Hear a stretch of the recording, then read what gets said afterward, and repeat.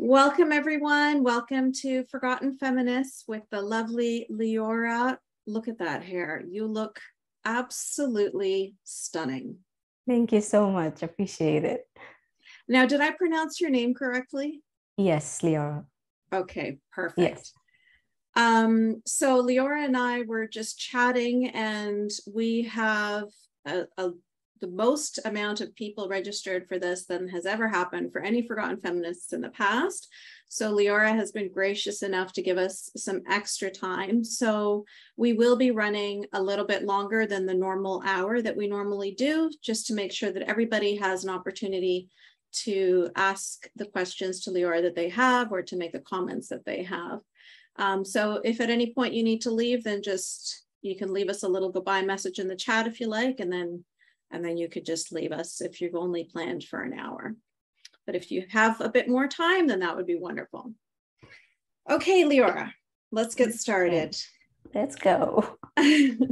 So I would like you to tell me about growing up as a young woman in Saudi Arabia.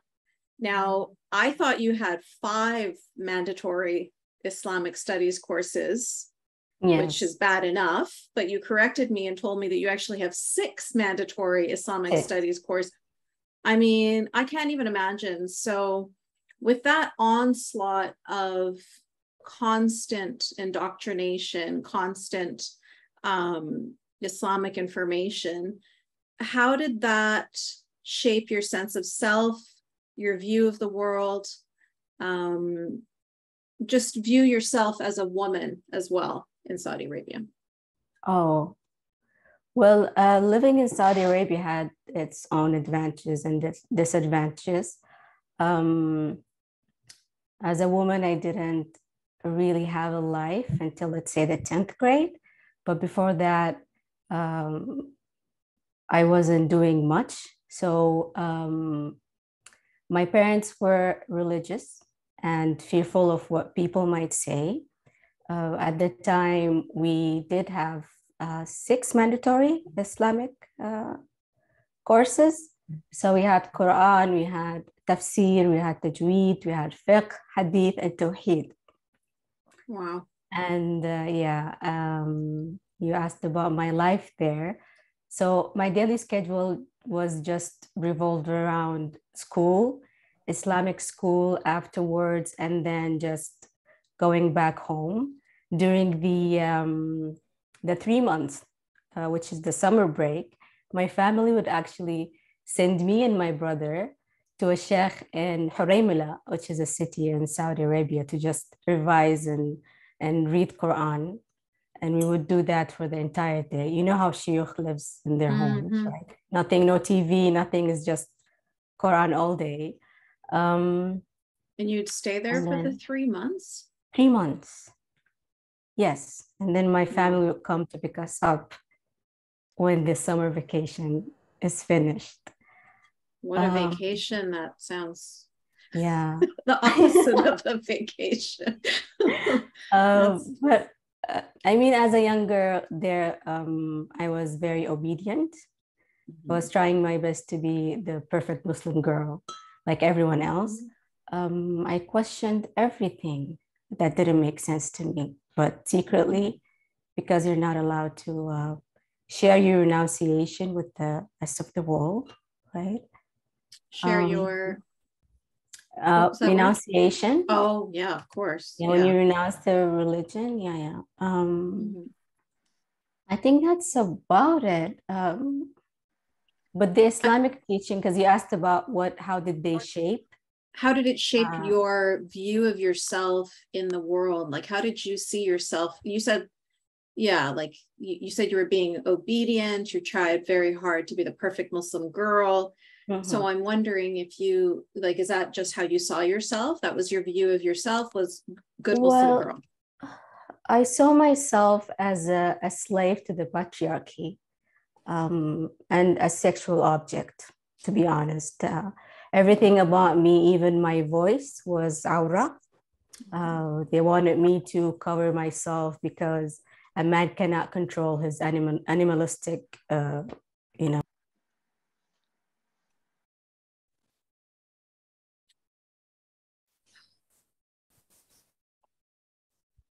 Leorah, somehow you got muted there. I'm sorry. Can you unmute yourself? Oh, Okay. oh, sorry. No, that's okay. So you're saying a man can't control his animalistic Desires, yeah. So if you get sexually abused or harassed by a man, you will be the one to blame, you know? You should be ashamed of yourself. I think that's how I felt about my own sexual abuse. I felt ashamed for years, even though I was just a child, right? I think that's about it. You feel like a sexual slave. Um, I mean, they let us go through FGM to please a man as well, because a Sudanese man will not marry you if you're not clean. That's what they actually say about it. I remember you learned the definition in your previous Tahara. interview. He said tahara. We call it in Sudan tahur. So that was about it. And everything else, like cover up yourself. You can do many things there. So as you're talking, there's a couple of things that I want to expand on, but one of them is the idea of shame, because that sounds like, you know, for me, that was something. Actually, Mashad, our mutual friend, her and I were just talking about this the other day, how we grow up our whole lives just feeling ashamed of who we are, just feeling ashamed of existing. Not even specifically ashamed of our hair or ashamed of our skin or ashamed of our eyes or ashamed of our voice, although all of that is true, but you are just so filled with shame that it takes so long to cleanse that out of you. You know, I'm seeing this woman on Instagram. She's from Iran, and she's sharing pictures of herself in this beautiful dress with her hair out, and she's just talking about how it took so long to love herself. Yes. And I'm looking at these pictures, and she's in her 20s, and I'm thinking, man, like, I didn't even get there yet. Like, I still don't even feel that freedom that she feels, like her, you know, and I didn't get there. I'm still not there. I still have all of that. You don't know you have it in an everyday life, but it's many like layers to unfold. It's like to reach that healing state. We're not there yet. I don't know if I even ever will. Like, it just, no, you will. I hope so. I mean, it's ingrained. It takes time, deep, but you will. So what was your experience with shame and that whole shame and honor culture and how toxic it is for women? Obviously, you've talked about some of the most heinous things, which are FGM and sexual abuse, because even the sexual abuse, you feel shame because he can't control himself. So if something happened, it's because of you. Yes, true. Yeah. But even the part where when they tell you that you should be proud if a man beats you, according to the ayah in Surah An-Nisa, chapter 4, they tell, my father would actually sit down and say, you should be proud that any male in your family will put his hands on you to correct you. He cares enough about you. Exactly. To do that. Yeah. So you grow up thinking, yes, this is how it's supposed to be. And you see your father beats your mom and you're like, oh, okay, that's how it's supposed to be. And the mom just accepts it and they're okay, you know, they continue staying with the person, and you just say, okay, that's what marriage is about. That's what life is about, you know? Yeah. It's the same abusive relationship with their Allah, right? Yes. Love me or I will burn you in hell for eternity. Pray to me 5 times a day or I will burn you in hell for eternity. It's an abusive relationship. We're all primed for it. Yes. Unfortunately. I'm curious about you saying, though, that there are some positive aspects to living in Saudi Arabia. What were the positive aspects for you? Oh, the positive. Well, look at it that when I started the 10th grade, we moved from a private school to an international school. And that gave us the opportunity to meet many other non-Muslims. Mm. And then we tried to be rebellious by just, going out with them after school. And we were exposed to a whole new life. I don't, you lived in the Gulf area, so you know about the compounds, right? Yes. So Mm-hmm. this is what happened. We were exposed to a whole new different universe within Yes. Saudi. Yeah. And then when you start working, you meet a lot of amazing people who don't have the same indoctrination. Mm-hmm. I call them free thinkers. Yes. So you Yeah. meet all these people and you get the chance to somehow talk about what you keep deep inside of you in terms of religious, I mean, in terms of religion. Yeah. And everything else in life. Mm-hmm. Mashari was one of them. Yeah. Right? Yeah. Little troublemaker. Yes. I love troublemakers. So I'm curious about your brother. So you and him were raised similarly in that you both had very religious upbringings. You both spent every summer with this sheikh for 3 months. Mm-hmm. But how was it at home between the two of you? Like, was there that stereotypical difference that we hear about of how males are treated differently than females? Or, what was it like in your household? Oh, well, it wasn't, we weren't treated differently. Okay. We went through the same abuse, and we had to abide by the same rules. So there was nothing different in the way that we were treated. Good. Oh, well, so you yeah. didn't hear a lot of, like, for me, I heard Abe all the time, whereas my brother wouldn't have to. I would be told that I have to, like, do his laundry and clean up after him, but he would never be asked to do any of those things. But you didn't have any of those discrepancies growing up? Well, we had to do that. Yeah. Both I of you. took care of, as a girl, there was him before me, and then it was me, and then 2 other boys after me. So I kind of served the boys in the family. Yeah. So you just grow up seeing that. They don't tell you have to clean up after them. You just see your mom does that, and you become accustomed to it. It's the expectation. Yeah. Yeah, I remember one of my nieces reached out to me years ago. She's since stopped talking to me, but we were chatting on Skype, and then she says, I have to go pack my brother's suitcase because he's going away for the weekend. Wow. And I was like, what?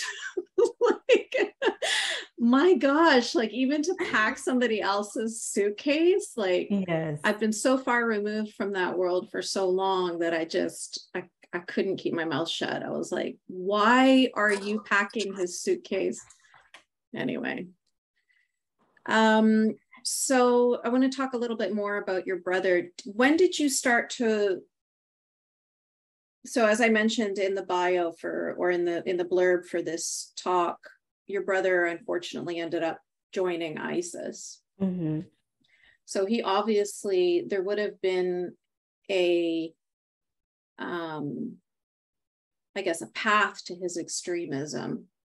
Mm-hmm. Like, you would have seen maybe some signs of him going in that direction. So tell me about that. Like, what was, like in my book, I saw my ex, and the reason why he ended up joining is not ISIS, but Al-Qaeda, because he felt alienated in his school and in his home life. And these men were offering him, like, the highest levels of paradise and all this stuff. And so he gravitated towards them. Mm-hmm. And then, of course, ended up going to Afghanistan and yada, yada. So I'm wondering, and his family actually in Egypt were not religious. Like they weren't happy about seeing him become an extremist. What was it like for your family? Because I've heard in the past with other people that I know who joined ISIS that they were celebrated in their families for, oh, look at, he's become so pious and he's focusing his whole life on, doing good things. So what was it like for your brother when he started veering down that path? Well, as I told you, from grade 10, I was surprised to find out that he's going through the same inner conflict when it comes to religion and everything.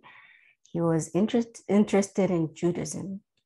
Wow. Yes. And then he became an atheist afterwards. And you can see that on his Facebook account. He was articulating his thoughts everywhere. He didn't fear, he was that this kind is of when he person. was like grade 11 or something. From grade 11 until graduation, because he went to Sudan to study in medical school, since we're not allowed to study in Saudi. But I mean, he wasn't religious. He wanted to do a lot of things in his life. He wanted to graduate, and then we were supposed to go to Germany together and just live and, be our authentic self in that country. And then I just had to go back because I went with him. We escaped from Saudi to Sudan because my father was never, he didn't accept the fact that I wanted to study outside of Saudi. So anyhow, when I went there, he forced me to come back to Saudi. So my brother remained alone in Sudan. And you know how Sudan is. It's just like a safe home for all the jihadis movements. He was okay the first year until he graduated. And then he started working in a hospital, and he met a Canadian born and raised who just fucking converts. Exactly. He just, I don't know, convinced him, reminded him of the teachings that he used to go through as a child. It was him and the other person, the Canadian guy, and they have 14 other doctors, and they just all moved to, some of them moved to Libya, some of them moved to Syria to join ISIS, the Islamic State. Wow. Yeah. And they were 14, and you can read it in the newspaper. Because few of them came back. So the Sudanese government brought them back to Sudan. And some of them tried to escape again to go back to ISIS. And they came back again. That's when I heard the news recently about him passing in the hospital. So he wasn't an extremist, honestly. So were you in contact with him all these years when all this was happening? I was in contact with him, but I feel the mistake that I made is that I wasn't paying attention to his Facebook account, because he was so loud about sharing everything about him wanting to join the Islamic State or Caliphate. So that's the only thing. When he came back to Saudi the last time to see us, I was able to see the change in his demeanor. You can tell he just became so gloomy, easily irritated by anything, even the laugh of my siblings. He would get irritated, and he would, inside the car, instead of listening to the music that he likes, he listens to the nasheed of ISIS, which everyone knows, the Salil al-Sawarim. And it was strange. I could just see it, And, did you talk to him about it? Like, why? I talked to him about it, and he actually said, I want to join. I want to join them. And then I spoke to my mom and my dad, and they said, he's not going to do anything. Mm. So they didn't believe that he was capable of doing that. What do you think happened? Like, was it just the fact that he was in Sudan alone and these were his peer group? And so there was just a lot of peer pressure, or Well, how could he switch from wanting freedom to, I mean, I'm just curious if you know anything about his it's thought just process. I would love to, sometimes just can't express it with words, like you have to go through it. And the reasons are far beyond the comprehension of the mere mind of a person who never lived in that community, or they never went through the indoctrination that we went through from a young age. The majority of the community, they praise the caliphate with all honesty. They want the caliphate to be back. And I remember the first time we heard the speech of al-Baghdadi, their leader, everyone was screaming out loud, Allahu Akbar, Allahu Akbar. We're so happy. And so he was just seeing that. And you see that and you say, oh, this is what people want. This is what people are eager to accomplish in life. It's being celebrated. And then my mom would always tell us a story that when he was a child, she used to watch this show about the jihadis in Sudan when there was the conflict between South and North Sudan. There was a war. So she was watching this show that shows you everyone who's going to jihad and they die. I think it was called Sahat al-Fida, something like that. And then he watched it. And one day he said he was 6 years old. And he said, Mom, when I grow up, I want to die for Islam. So many other reasons. I mean, he was really depressed. He was going through a lot with my dad. He endured a lot, and he went through a lot of abuse, right, at home. And the inner conflict that you go through, even when you're a mu'min or a mu'mina, you still have fear within you that even if I'm a mu'mina, I don't have no guarantee that Allah is going to forgive me or allow me to be in Jannah. You know what I mean? So I do understand him. At some point, I understand the struggle within him that he went through, because until this day, I'm trying to just break free from that completely. But I hear what you're saying, because when you first leave, it's a mix of so many different things. There's euphoria for the freedom, but then there's also intense fear, intense loneliness, intense discomfort with the chaos, because as a Muslim, everything is ordered, everything makes sense, everything is black and white, everything seems simple, life seems so easy, like there's 2 + 2 is 4, khalas. Yes. And so I guess I can see that, especially when you're feeling depressed. The seeds were there, the seeds were in him. Yes, they were planted long time ago. Yeah.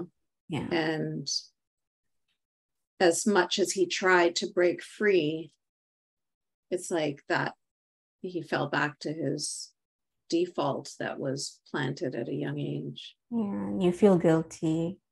And all these people come to you and you say, how could you not be Muslim anymore? What if you die and you find that is true? So it's just it's been too much for him, I think. Yeah, and I mean, I was gonna say it's so crazy that your family tried so hard to get you guys to be religious, like spending all of your summers with a sheikh and all that. But then in the end, you both broke free and escaped from Saudi Arabia and wanted to live your lives. Yeah. So were your mom, when you told her that he said he wants to join ISIS and she said, don't worry, he's not going to do it. Was there any kind of encouragement from your parents? Like, would he have felt like they would be proud of him if he did that? Well, they were mad because he joined, and they wanted to keep it a secret, because at that time when everyone was preaching about how ISIS doesn't represent Islam, everyone felt ashamed to say that I have a brother or someone who joined them, because the laws in Saudi are really strict, that if you even write about it on social media, you will get caught. But in Sudan, it wasn't like that. So my parents were really afraid. They didn't want to talk about it for years. That's why I've been silent myself. But he wasn't celebrated. They would still tell him, oh, why would you go to Syria instead? Why don't you go and free Palestine? So it's what the community accepts as a great form of jihad is what the other community will celebrate. Yeah. So I guess he was getting acceptance from his peer group in Sudan, but he wasn't getting it from his family. And the majority of the community of Sudan. You'll be surprised to see how many people are they love Al-Qaeda. Before them it was Al-Qaeda in Sudan, the Muslim Brotherhood from Egypt and everyone else, right? And Nusra, and now we have ISIS, and I don't think it's going to end. No, I don't think it's going to end. There's always going to be a new ISIS. Yeah. Because the ideology is still there, going strong. It's just like when they think, oh, we're going to kill bin Laden or we're going to kill al-Baghdadi and then everything's going to be fine. No, that's just a man. Like, that's not going to make any kind of difference. No. These kids have already been, they've already had the virus inserted into their brains. Yes. And that's kind of what happened. This person that encouraged your brother to join was Canadian. I'm assuming a Canadian convert, though, right? Excuse me? Was it a Canadian convert? Yes. Yeah, because they're always the most zealous. They're always the ones that are trying so hard to prove their Muslimness. But it was pretty shocking when people from Germany, the UK, France, Canada, all over the Western world, educated kids in university and stuff, all went to Syria and Iraq and all decided to join ISIS. People were saying, oh, they got groomed online. And I'm like, they got groomed in like 3 weeks? Like, what is wrong? Obviously. These, it can't happen in 3 weeks. No, they had the virus already in their brains, and it was just a matter of turning it on. Exactly. And they were immediately ready, like, okay, let's go. Fisabilillah. That's that bullshit was put into us from the very beginning. We always knew, like, we always talk about it like, I don't know about you, but for me, I never thought it would actually happen in my lifetime. It's just something that they're always talking about at every Friday khutbah. Yes, the Muslims are gonna have a caliphate, and we're gonna get rid of all the infidels, and we're gonna kill all the Jews, and we're until gonna this day. Until this day, you see the comments, baqiya wa tatabaddad, remaining and expanding. That's the ISIS slogan. You see it until this day. Just the other day, I got something like that. Yeah. And that's brainwashing. Like, when you're going to continually say that over and over and over again to children, and then when they grow up and they see that it's actually happening, it's like they've just been activated. Yes, true. It's really sad. You know, I also wanted to comment on the fact that you said that you weren't paying attention to your brother's Facebook. It was never your responsibility to keep an eye on, make sure, like, you're busy living your own life, you're getting married, you're having children, you know what I mean? Like, it was not, I didn't mean, when I asked you if you were in contact with him, I didn't mean to insinuate that you should have been paying attention or something like that. I was just curious if you had discussions with him as he was becoming more inclined to join this group. But it wasn't because of that, because recently I spoke to the mother of the person who lives in Canada. Oh, she yeah. They still live here. So when I spoke to her, I told her that, do you have any news about your son and his wife and the children?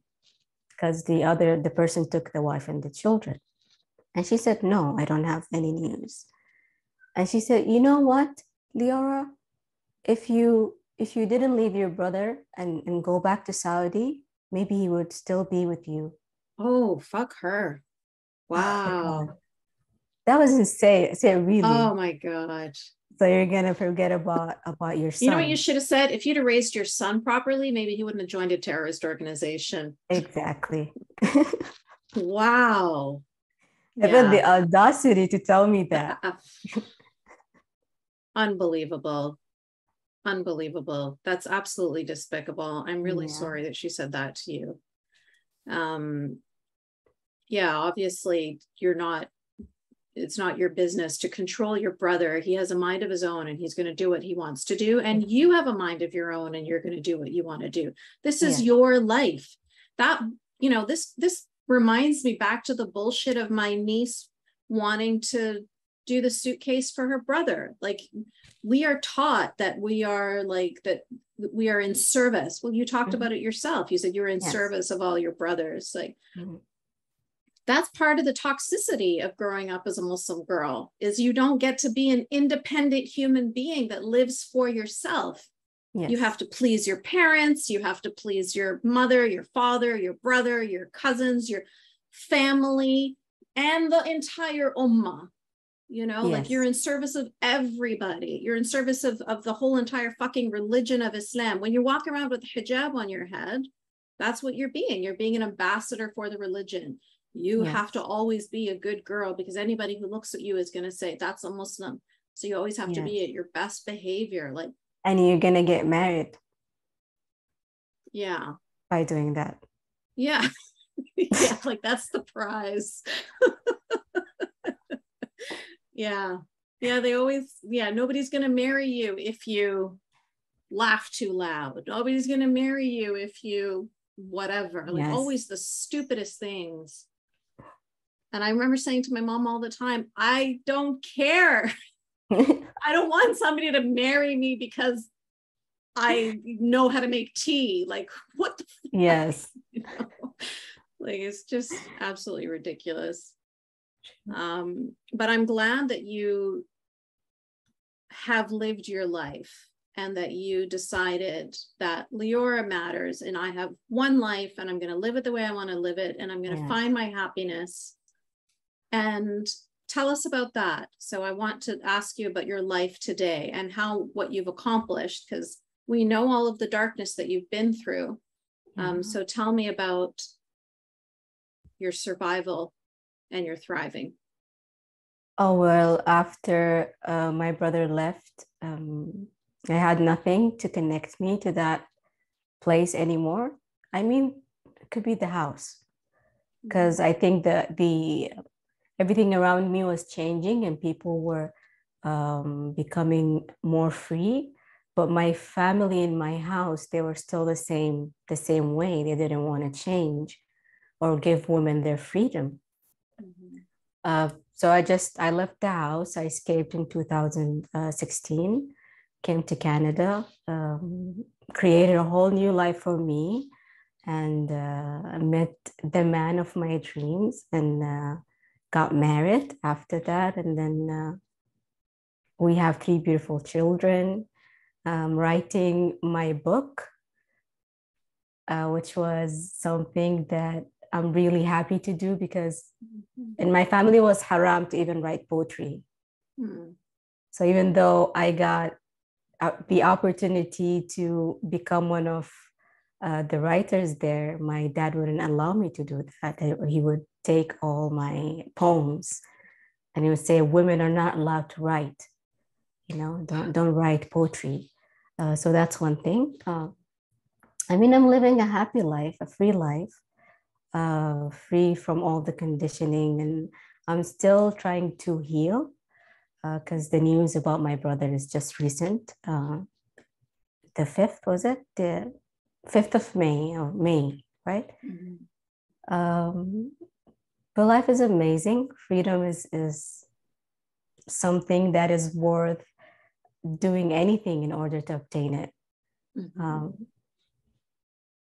That's well, you about radiate that. You radiate that. And I love the poems that you share on Instagram and the photos that you share. It's really inspiring and it's really beautiful. And I've spoken to so many women who say to me, like, I don't know if I'm going to be able to make it. I don't know if I don't have any contact with my family or my community or this whole everything I've ever known since the minute I was born. How will I survive? How will I find happiness? And you are a perfect example of somebody who was able to overcome all of that darkness and come into the light. And what you do now is that you shed that light on others, you share that light with others. And it's a really beautiful thing. And I'm so, so grateful that you were able to get out and that you're able to live this life and that you met the man of your dreams. I mean, you absolutely deserve that. Exactly. You deserve to be pampered. You deserve love. You deserve happiness. All of the things that you were denied, you're getting them now. And it's so much sweeter now, right? Like to really appreciate the rainbow after the rain. It is amazing. Yeah. I mean, the freedom is, I know when I say the word freedom, the women who live in that world will understand what I'm saying. Yeah. It's a very misogynistic community, right? And then I always, when I speak to those women who reach out to me, who still live in that community and countries, and I would tell them, I used to have days when I go to sleep at night and I wish that I don't wake up the next day. You know what I mean? And I really want them to just be determined to achieve their goals. And just whenever you have that thought, just imagine the life that you could have once you leave whatever you're going through, whether it's the country, whether it's your house, whether it's the community itself. You will be your free self and you're going to be your authentic self. And that what brings you relief from within. I feel so happy now. I mean, we were deprived of freedom, and many people here will not comprehend that, but I wasn't allowed to listen to music. And now in my home, whenever you come to my home, you have music everywhere. I just celebrate the little things in my life. I have a phone of my own that no one is going to come to take away from me and search just to make sure that I'm not speaking to guys, that stuff. Actually, one of the ladies who live in Iraq reached out recently yesterday, and she was saying that her mom took away her phone for 3 days. So she didn't have anyone to communicate with and express how she feels. So you might understand. Yeah, the word freedom was a bad how word. Overwhelming that is. Yeah. Yeah. Like my mom would be like, oh, عايزة تكوني حرة. عايزة الحرية. الحرية الشخصية. As if it's like this. I'm like, yes, please. They jump when they think about sexuality right away. Absolutely. Oh, you want to be free to sleep with so many men. Yeah, that's the it first has nothing thing. to do with that. I wasn't even allowed to express myself and express my thoughts by sharing my poetry. Look how crazy this is, Yeah, but now you can. Yes. You can share it with the world. Okay, we've got quite a few comments here, but I'm going to open it up to the group. And anyone that has any questions or comments for Leorah, if you could please use the little click on the reactions there and put your hand up or something so that I will call on you. In the meantime, I'm just going to read through some of the comments here while you guys click on your buttons. Okay, I gotta scroll all the way up. There's quite a few. So Erkan, Erkan is here. I didn't even see you join. Welcome, Erkan.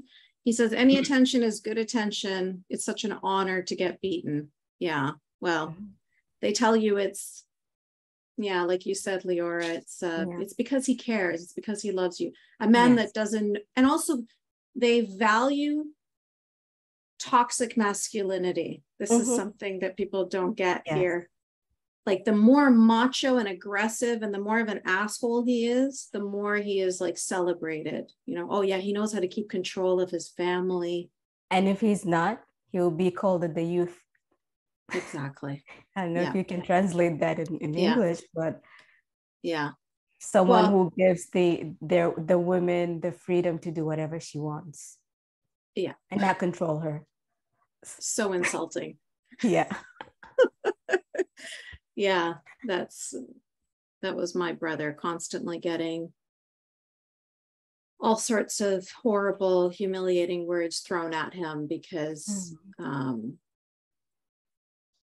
he wasn't that kind of person. I mean, he was compared to the regular average man, but not for the Arab society. He wasn't aggressive enough. Yeah. Oh, our beautiful Sahara is here, sending you love.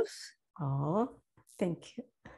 And somebody is asking, what about radicalization in Canada and the US? So what are your thoughts on that? Like converts becoming radicalized. Like, do you think that we have a problem with radicalization in Canada? Well, it's so different because I was speaking about it with my friend the other day. They don't know much about what the other community are going through in that world. So they have a whole different Islam in North America. I know you're aware of that. Islam. Yes. Rainbow and you can go to a mosque and pray next to a man and all of that. A rainbow flag is up on the wall. Exactly. Yeah. So it's I don't know about that because the person who convinced my brother and 14 other doctors to go came from Canada. He was born and raised here. So I think there's a problem. Yeah, there is. Yeah. And Regina says, proud of you, my friend Leorah. We left the land of the Muslims, yet we still live in fear of their punishment for abandoning their religion. Yes. And they still talk as if they are the victims in front of the world. Keep telling the truth. I'm proud of you. Thank you, Regina. She's one of the best Saudi feminists. Oh, wow. Yes, she's the one in Australia. And it's 3 a.m. there, so thank you for tuning in. Pure I appreciate love. you, Regina. Thank you. That's wonderful. A couple of girls in Australia, two Saudi sisters were found killed in their apartment under suspicious circumstances. We still don't know what happened, but it has all the earmarks of an honor killing. This is why when girls escape, they still live in fear, like Regina was saying. Yes. Because they still hunt you down. True. Okay, so let's get to some of the questions. Let me just scroll through and see if there's anything else. Tina, would you like to unmute yourself and chat with Leorah? Yes, I would. Thank you, Leorah, for telling your story. As an outsider, I'm American. I just wonder about FGM because from everything I know, it's women who do it. So why can't women just stop it? Just stop doing it. Don't mutilate your daughters. It looks like it'd be that easy to me, but I know I'm wrong, and I want to understand why. Well, there wasn't a lot of awareness happening in the Sudanese community.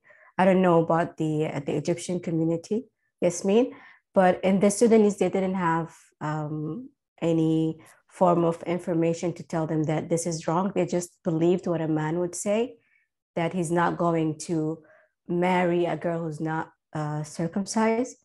My mom actually did that when I was really old. I was in grade 7, by the way, not 5 years old. And then she kept getting pressured from every woman in her family. They control you. They even control your private parts, telling her, hey, is your girl circumcised? So you need to do that because she won't get married to anyone. So my mom, took me to this, the lady, she's a nurse, in Saudi, imagine. And the Saudi community, they don't do that.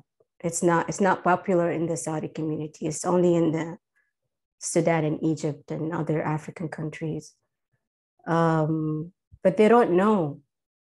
I mean, I just recently got the apology from my mom because she, after being aware of it, she didn't let my sister go through it, which is something I really appreciate. And at the end, she said she had to apologize for me for doing that. And she said, I'm so sorry because we didn't know.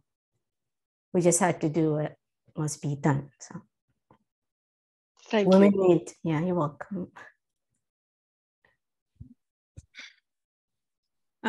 I will recommend Tina, was it? Yes.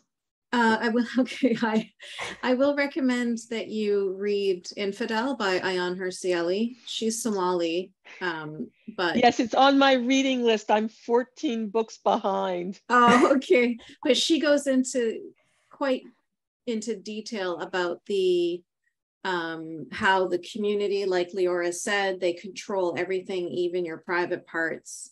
Yes.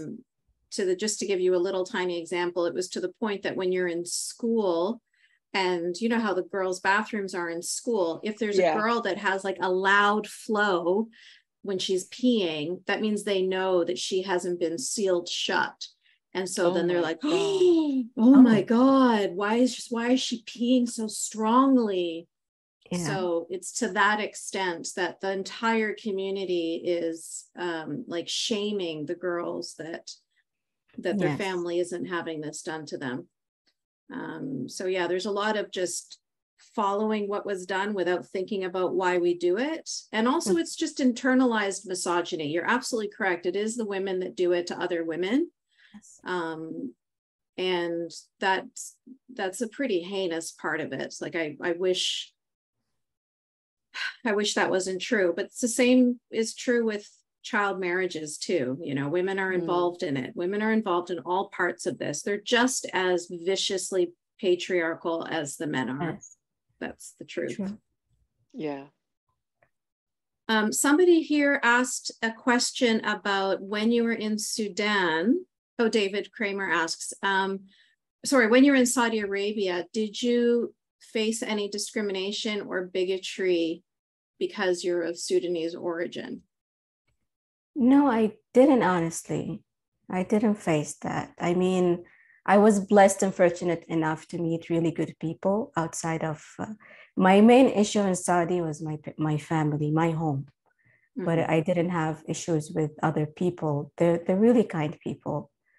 I mean, I've met so many good people, but you only might face discrimination based on your color sometimes, you know, from other people. But it's just two only in my entire life there.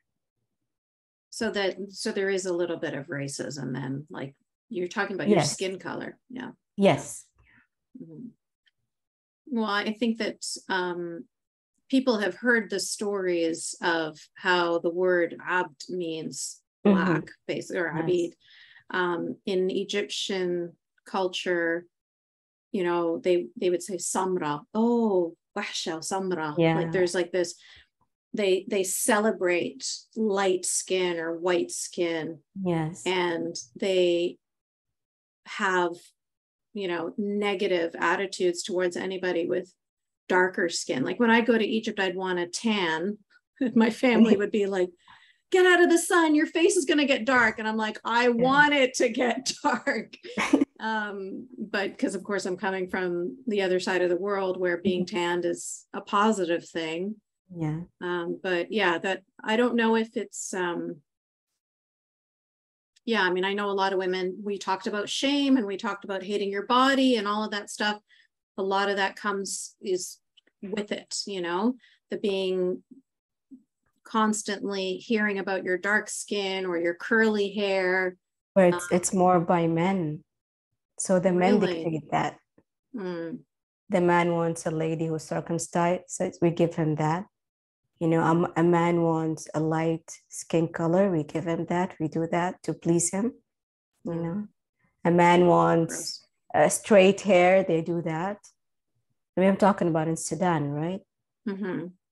Yeah, and they feel. I have some friends who felt ashamed of their color, who felt ashamed of their hair, who felt ashamed of so many things. Because the main goal there is just to find a husband. My mom got married at 16, you know? So see the pressure. By that time, you need to find someone to get married to. You're getting old. Yeah. I don't know who was next. Regina, were you next? Let's say you were. I think it's Regina, yes. Oh, she unmuted herself. Yes, hi. Hi everyone. Hi. Hello, Leorah. Hi everyone. Thank you for asking me today. I'm so proud about you, Leorah. And I'm sorry, first of all, for my English. If it not enough, I'm trying to speak English and help me for translation for everyone. Thank you so much. You're superb in Arabic. Thank you, dear. Thank you. I'm 100% agree with Leorah as a Saudi and as an ex-Muslim coming from backyard from Islam and typical Islam, Wahhabis, let's say. So, and I put in 18s and I live all my life in Saudi before I skip to Australia and be a refugee. So I completely understand what Leorah is saying. This is my life, what she lived, this is what I'm living. We can put the title, one title for our life. It's a scare. If we want to put all the story for our life, one word, scare and scare and scare. Yeah. Until now, when they talk about the peace of Islam, this is broken my heart now. And this is something make me angry, to be honest, now in the politics of the world. Let's give example in Australia. There is a Muslim member of parliament. She's a woman, put a hijab. She's a young Afghanistan refugee coming to Australia as a refugee. The secular Australia government give her a chance to be a normal human as a man. So she learned as a man, she work as a man, she success as a man, and she's be a member of parliament. This is a huge, she deserved that 100%, but not because she's a Muslim, not because she's put a hijab. It's because she's a smart. But I'm shocked when she come a member of parliament, she keep talking about Islam and about hijab and about how she proud about this. And she wanna make the Muslim woman in Australia be proud about that. And I'm shocked about that because I live in Australia for many years and I never feeling Muslim people there feeling any abuse. There is no abuse for Muslim in Australia. So why they talk as a weak people or somebody hurt them? Because what's happened is the opposite. We escape from Muslim country because we scared. They hurt us. They make us feeling scared. Until now, look at me. I live all this year in Australia. I'm close to be Australian citizen. And until now, I cover my face, I cover my picture. I didn't put hijab, sure, I'm not Muslim, but until now, I'm scared to show my face to the world because I scared they will kill me if they found me in the street. They will kill me in my house if they find me. The Saudi government maybe do anything from until now, I'm keep cover myself from them and change my name and try to live in a peace and just to try to say the truth, what's happened for us in this country. And how they dare talk about they are the religion of peace. They want to kill us just because we choose to leave them religion. We choose to stop believe a religion. We not choose it. I didn't choose to be Muslim. Mm-hmm. I didn't choose believe Muhammad. I didn't choose believe I'm Aura. I'm a half person and the man is the completely. I study master for religion. I have a master in Sharia law.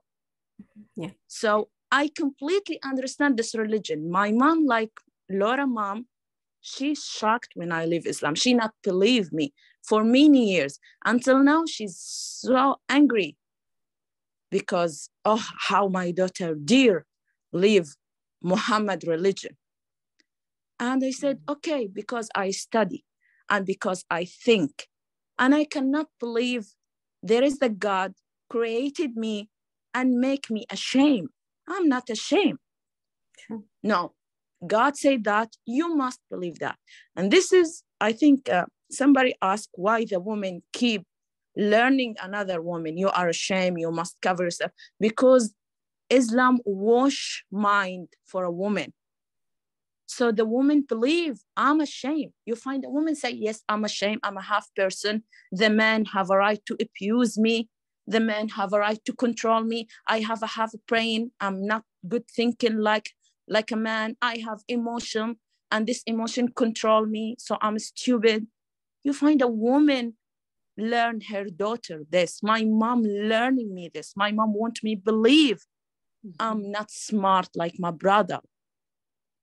But I can't. I can't. So when they said you leave Islam because you didn't want a control for your life, you want to live, sorry for that, as an animal. No, we not live as an animal. We live as a human. So I'm proud about you, Leorah. I'm proud about every woman inside or outside Muslim countries. They can say the truth.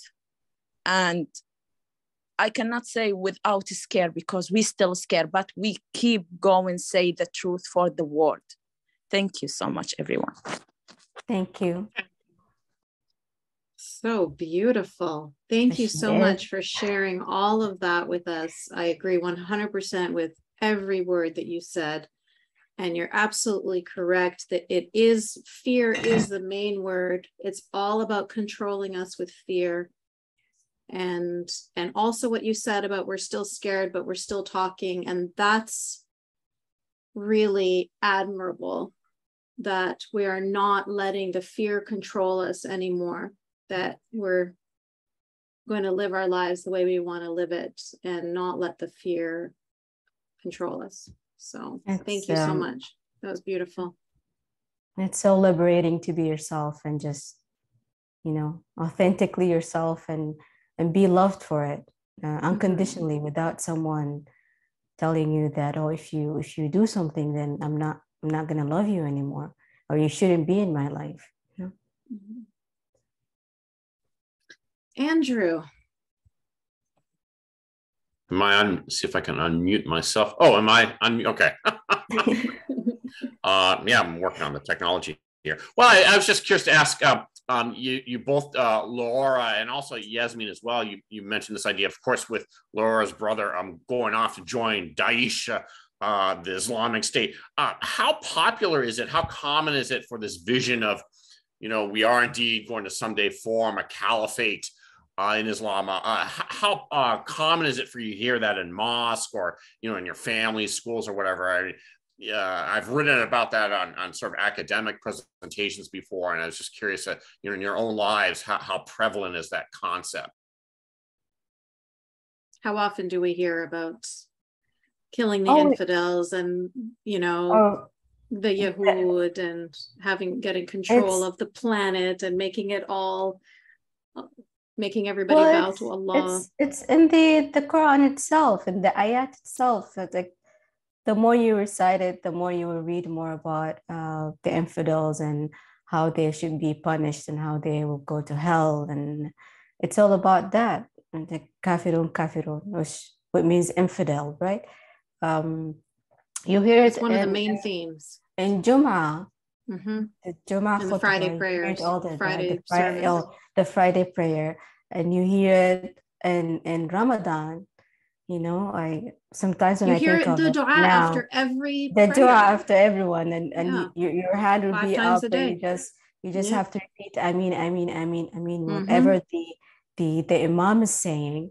And at some point, I looked at myself, and my hands were up, and I said, Allahumma dammir al-kuffar al-mushrikeen. I'm like, why would I say Ameen to that? Why do I keep saying Ameen to that? Like a bunch of sheep. It basically says like, oh Allah, may you just destroy the infidels and non-Muslims. And I would just say Ameen. At some point I was forced to pray, but deep within me I wouldn't say Ameen back. That's when I felt that, I'm rebelling against this,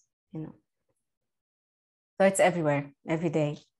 More common than you every single ever day. Want to admit. That's how you indoctrinate and control people and brainwash them. Yeah. Every day. Same dua, same prayers. We pray 29 rak'ahs, Yasmine. Yeah. Every day. It's not if you're just counting the sunnah. And 29. Saying the same dua every day. So it's to break free from that, you need a lot of time, and you need to work to be free. And like Regina said, we didn't choose this. We were born into this. So that indoctrination, that brainwashing, that repeating this bullshit 29 times a day, that's happening from birth. Like God, and when you hear that right now, when I the other day a friend of mine sent me, I know she's gonna see this, but she doesn't ask about how I'm doing, but she keeps sending me verses from the Quran. And one verse was about mujahideen or jihad. And it just triggered me. I felt, I was anxious. I couldn't even read it. I started shaking. So I told her, can you please not send me, I love you, but don't send me these verses because they really triggered me. And then she goes and she says, oh, it's just Quran. Why should that trigger you? Literally the most triggering thing on the planet. Because it's Quran doesn't mean that it triggers me. I mean, that's how we live right now. I don't want to hear that anymore. No du'as, no Quran, no nothing. I just want to live a peaceful life. She even said, may Allah give you hidayah. I said, I don't need no hidayah. I just want to go through my healing process in peace, away from all of that. A friend of mine was recently traveling to Portugal with her husband on holiday, and she happened to hear Quran blaring out of a store, and she was mortified. Like, she felt sick, physically sick. Yes. And she stopped and she left me this voicemail. She's like, very few people are going to understand how difficult it is to be living your life with your husband and walking on holiday, and then to hear that, how jarring that is, how aggressive it is, how it will just give you that sick feeling for the rest of the day, You still feel it. And I remember at the time when I used to speak to my mom, I think after this episode, she's gonna she's not gonna speak to me anymore. But when I used to speak to her, she would say, why don't you put Quran in the house while your children are sleeping? And I didn't have the courage to tell her, do you know how that affected me as a child? No, it's difficult. You People wouldn't listening want to children Are They to Having go Pub through that. before you go to Exactly. bed. Yeah. Sahara. My sister. Hello, my beautiful friends. Hi, Leorah. We are so proud of you. Thank you so much for sharing this, your story. It's very deep conversation, and I'm so sorry for your brother. And, you know, you, like Yasmine said, you know, you have to live your life. It wasn't your fault. It's not like, you know, your responsibility. Yes, it would have maybe been nice to check on him, but it's hard, you know, when you indoctrinated that, you know, that deep, it's really hard to come back. Because you are in the community the same, everybody's thinking the same, everybody's walking the same, as sadly. But I hope he, you know, may he rest peace, you know, and I'm so proud of you, the life you created and what you've been through. And like they said, we are the tsunami. We're not going to be quiet. We're not going to be silent. We're going to keep speaking. Yes, it is scary to put yourself out there, to put your name out there. There's a consequences and risk that comes with it. But would we rather just hide who we are, or would we live life to the fullest? And as you know, when we live this thing, there's something that we can't just live with ourselves. We have to speak out, because there are people who are trapped in this thing. And just to let them know there's other way than what they know. There's other lives than what we've been taught and what we grew up. So I'm just so proud of you. And I'm just so grateful and blessed to be part of this.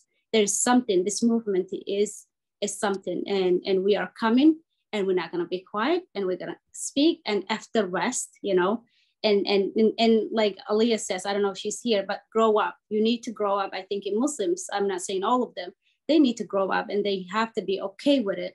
Their religion is going to be criticized. People are going to talk about it. We're going to come out and we're going to say no to Momo, no to Islam, no to hijab, and talk about the, you know, this ideology, the barbaric that comes with it. And I know you touched about FGM, female genital mutilation. As you know, I'm a survivor of this also horrific, you know, mortifying procedure or practice that still is continuing, and even is happening in the free world. It's disgusting. But when I gone through this one, I went it because it was part of Islam. So I want to ask you, because you understand more Arabic, even though I learned Arabic, but it's not my first language.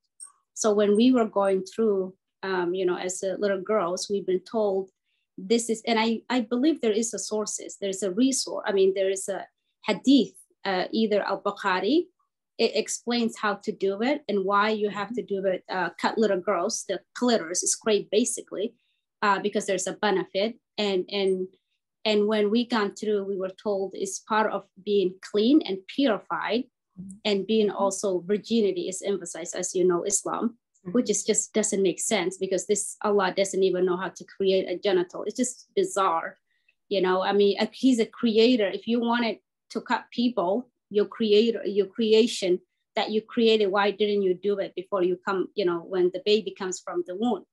Exactly. It's just the whole thing for me. That's where it started. You know, when I got through this horrific, as you know, I had those questions. That's when I kind of rejected Allah, but I was a little girl. I was just like, why do you want baby to, you know, to cut them and to mutilate them and to do these horrific things? And it's just, that's where it started. And then of course, when I came to the United States, I'm grateful to be here. Then when I became illiterate, you know, more I can articulate, especially the language English, then I read in the Quran in English. And that's when I just couldn't rationalize. And then I had a courage to say, just to leave the whole thing and said, I'm done with this thing. It takes a long time, because it's not everybody, because of the fear. I know you guys talked about the fear mongering, because it's the fear mongering. Everybody is just, if you even try to think outside the box, you're like, oh no, don't think it's haram. Yeah. Or, you know, all that. Be punished. Yeah. Yeah. So what was it like? I know you gone through, did you go through FGM? Are you a survivor of FGM? Yeah. You are. Okay. So when you gone through, were you told it was part of Islam? It was Sunnah? Well, that was after. But before that, Okay. because I don't know if you heard, but I was in the 7th grade. Okay. Yeah. When you got, okay. Yeah. So my mom took me to, I she was said, younger than you. we're We gonna were do, 6 years old.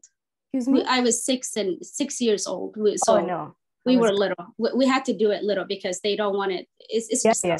yes, you know. Okay, continue. She Sorry. didn't do it at that age, but I think at that time she was being pressured. That's what she said. But no, she took me there and they just did that, you know.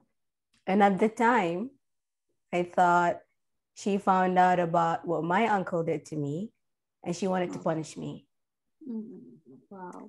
So after that, I asked her. She said, "Oh, it's Islam, it's Sunnah, and I should have done it earlier, but I didn't want to do it."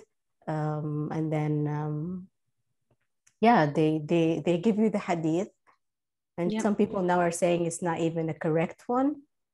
Well, the apologists, the Islamist apologists, there was sources, actually, they had it, I think Islam.com. It was literally there, how to do it and why you do it. They blocked, they took it out. You don't do it because we are speaking out. We are speaking out and showing the sources what it is. So this website literally blocked, take out the FGM part.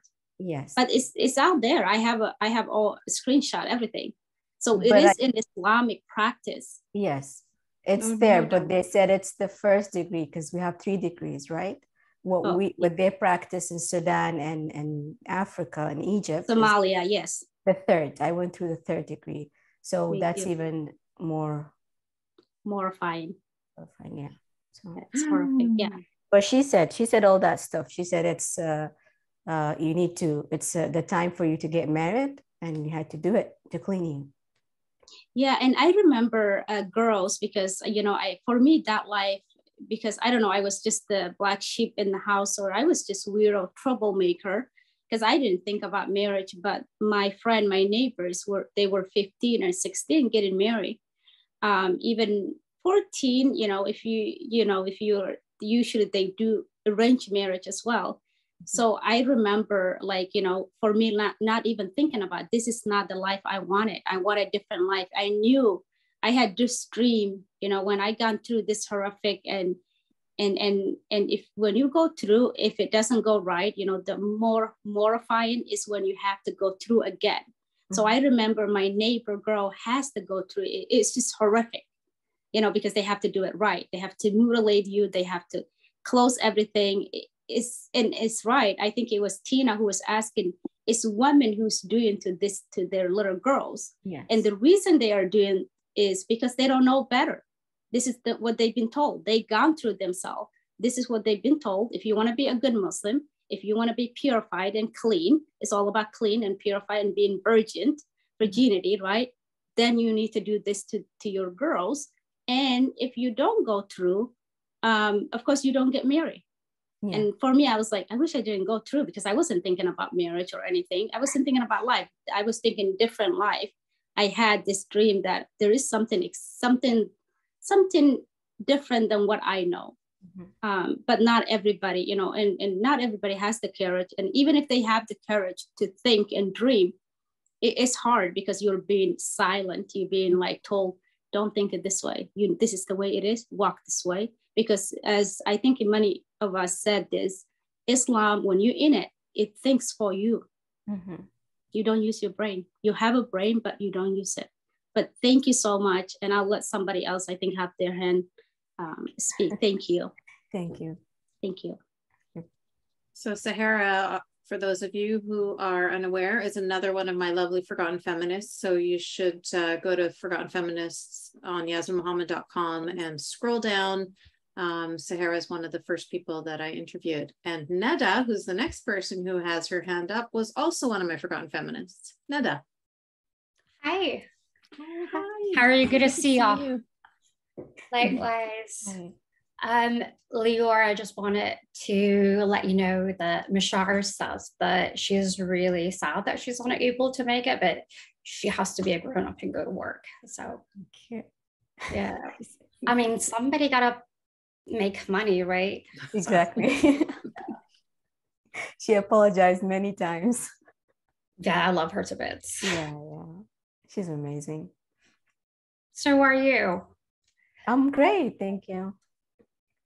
I have a question that I struggle with, which is, you grew up extremely religious, like I did, even though you're Sunni and I'm Shia. Well, I was, Okay. but we were told what to think, what to say, what to wear, which side of the road we walk on. Eye contact, which foot we enter the bathroom and which we exit, what to say before we enter a vehicle while it moves, if we're traveling, and after we're parked and everything. And it's just that constant indoctrination of just constantly being told what to do, while also being told that you're insufficient, that you're Yes. that you have can I translate for that, Nada, please? That's a hadith where the Prophet of Islam, Muhammad, says that women are lesser in intelligence and in religion. Yeah. Okay, sorry, go on, Nada. So, and even as a survival of sexual abuse and all that, there is that ingrained feeling of shame that as a person, you're faulty, that your core is faulty, that your essence is wrong. True. And to me, it has a lot of grief. Like, to me, it's just grief. So my question is, how do you work through that on, I don't know, your daily practices, or when you catch yourself have a thought of like, I was just talking harshly to yourself or something? Oh yeah, I didn't. I tried my best when I came to Canada. I was going through flashbacks of everything that I went through. So I was having so many nightmares. And then I started meditating a lot. I would use words of affirmation to remind myself that it wasn't my fault. And I'm not the one to blame. But when I was there, I was really feeling that it was my fault. All of it. Maybe I wasn't covered. I was a child, you know. You just have to focus on the moment where you don't have to think about it. And the moment you feel that these feelings of shame are arising again, you just need to stop that. It's how they tell you, oh, you need to suppress some thoughts in Islam. Back in the day, when they asked us, oh, whenever you think about anything, you just suppress it. Yeah. You kind of need to do the same way, but in a gentle kind of way, where you say, you look at yourself and you say, am I ready to go through this journey of these flashbacks again? You know, you go through them. If you're ready, you go through them and then you deal with it. If not, you just remind yourself that it wasn't your fault. So you don't have to take that worry with you and all that grief with you and pass it to your children.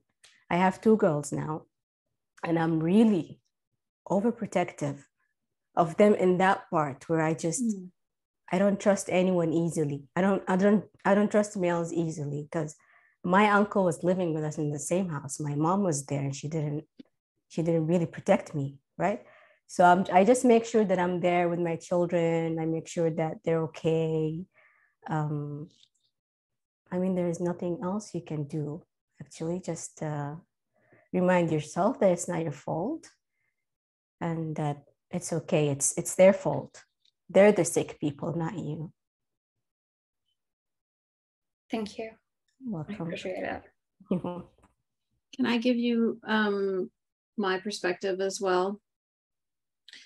It just seems that we have this, just like we have so many things in common all the time. This is unfortunately another thing that we unfortunately end up having in common quite often. So I was just having this conversation with a friend yesterday where I recommended to her to do, like Leorah said, a specific kind of meditation. It's called metta meditation. And essentially what you're doing is, what was my experience, what was her experience, what it sounds like was Leorah's experience, and I'm guessing was probably yours too, is that when you were a child, you were not protected. You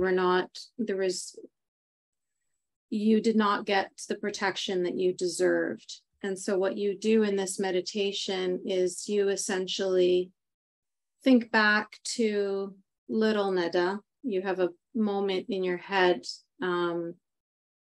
where you go back to that moment when you should have been protected, you should have been loved, you should have been cared for, and you do that for yourself.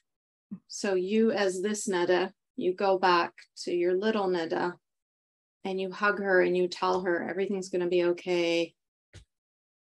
You're not going to believe what your future, how bright it's going to be and how happy you're going to feel. And it is incredibly emotional to do that. When I did it, I was hysterically crying uncontrollably. I didn't know that was the meditation that we were doing. Unfortunately, I was in a public meditation circle. I didn't know that was, and it hit me. It was exhausting. Like for the rest of the day, it was probably for a few days afterwards. But like I'm sure you're going through this, Leorah, when you're writing your book, when you go through the most difficult things and you come out the other side, there's healing that happens. And so that's just been my experience. It's obviously not a cure. Nothing's a cure, but it's one of the ways that hopefully will help you to move forward. Yeah, you just learn to live with it. Thank and you. know how to control it and cure yourself. Yeah. Thank you. Yeah. Thanks, Nasreen, for writing the spelling of it as well. I appreciate it. I'll look into it. I've stopped at one question here from Delida, and it says 20 new messages. I haven't even scrolled down yet. There's so many messages there that I will get to, but we'll let Dina go first. Hi, can you guys hear me? Yes, Dina. Okay, hi, Leorah. This is Dina. Hi, my dear.